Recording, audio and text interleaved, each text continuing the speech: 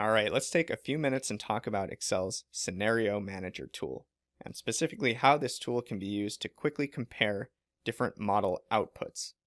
So the Scenario Manager, which you'll find in your Data tab under the What If Analysis options, essentially allows you to save and quickly access specific combinations of preset cell values. So let me show you an example here. If we drill into that Scenario Manager option, we'll see a list of any predefined scenarios that we've created.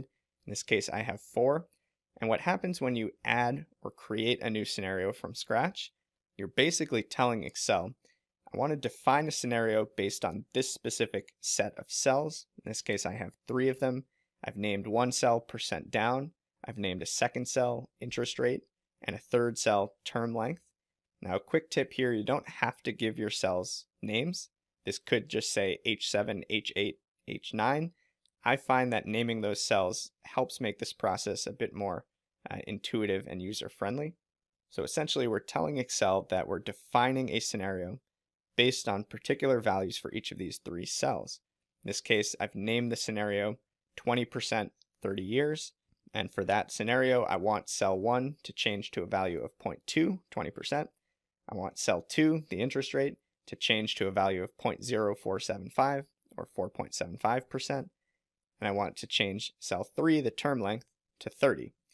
Now, once you've defined and named that scenario, you can quickly view it and automatically change those cells to the values that you've configured.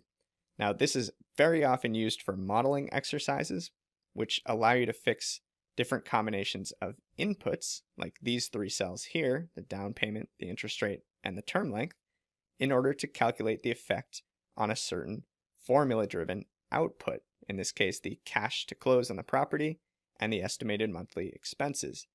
And if we were to continue this process and create 3 additional scenarios, then with a click of a button, we can quickly compare 4 different outputs based on those 4 combinations of our inputs. So as you can see, great tool for quickly evaluating the impact of different combinations of input values. Now, common use cases, this is often used for building forecasts that are based on several variables that may change, like seasonality, interest rate, etc., or modeling several potential outcomes in cases where uncertainty or risk is a factor. For instance, creating a scenario for low risk, medium risk, or high risk to predict your stock portfolio returns. So with that, let's jump into Excel and create some of these scenarios for ourselves. All right, so go ahead and open up your Pro Tip workbook. If you're following along, head to Scenario Manager in the purple Analytics Tip section, and let's go ahead and link straight out. Here we've got a property cost calculator. Now, for those of you who've been following along with the entire course, this may look familiar from our formula auditing tip, but basically we're evaluating 2 key numbers here, the cash required to close on the property and the estimated monthly expenses, both of which are determined by a number of factors here in columns G and H. Purchase price of the property, the tax rate, different loan conditions here, which we're going to be focusing on in this demo, as well as other factors like utilities, insurance costs, fees, and so on. Now, you'll notice that I've named each of these cells using the name box right here to the left of the formula bar. So percent down, interest rate, and term length. And again, that just will make it a bit more readable, a bit more intuitive once we start creating some scenarios.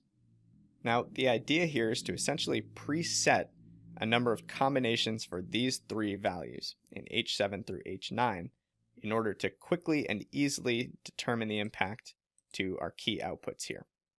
And there are a few ways to do that. We could turn these into data validation drop-down cells, containing a limited list of options and have users manually select those combinations. But in this case, we really have 3 or 4 combinations that are most likely and most realistic. And to kind of preset those combinations, the Scenario Manager will be a great tool to use in this particular case. So let's go ahead and select the 3 cells that will be part of our scenario, H7, H8, H9. We're going to go into our Data tab, drill into the What If Analysis tools in our Forecast section, and click Scenario Manager. So from here, we're going to define 4 different scenarios for the purpose of demonstration. The first will be 20% down at a 5% interest rate for 30 years. So let's go ahead and add this one. Now you can give it whatever name you want. In this case, I'm not going to be very clever. I'm just going to actually type in what we're using for our inputs. So 20%, 5%, 30. And since we've selected H7 through H9, Excel already knows that these are the 3 cells that we'll be changing to define this scenario. And then you can add comments here, customize the protection. In this case, we're preventing users from making changes, and press OK. So here we go. It's populated with the current values in those cells, and we can just modify them to fit our criteria. So percent down is 0.2. Whatever's easier for you. You can type 0.2 or you can actually type 20% here. I kind of like that approach a bit better. It's a bit more readable. Interest rate in this case is 5% and the term length is 30.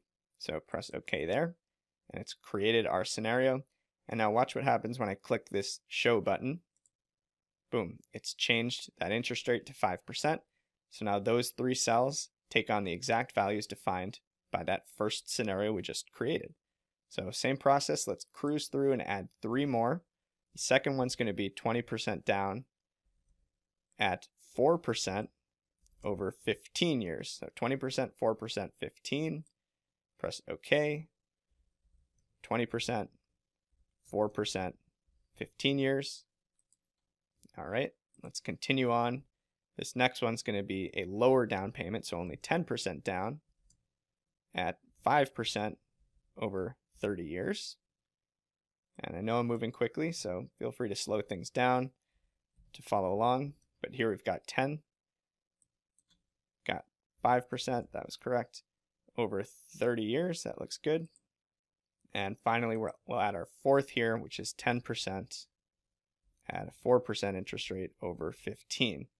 And press OK. 10%, 4%, 15. There we go. So now we've got our 4 scenarios defined here. And to quickly determine the impact of each of those scenarios on our output cells, all we need to do is select the scenario and click Show. So now check that out. It changed to 20%, 4%, 15. Click the third item, click Show, 10%, 5%, 30. And then the last option, 10%, 4%, 15. And every time we change these items, you can see that our cash to close and or our monthly expense calculation change accordingly. So there you go. Quick demo of using the scenario manager to define preset combinations of cell input values.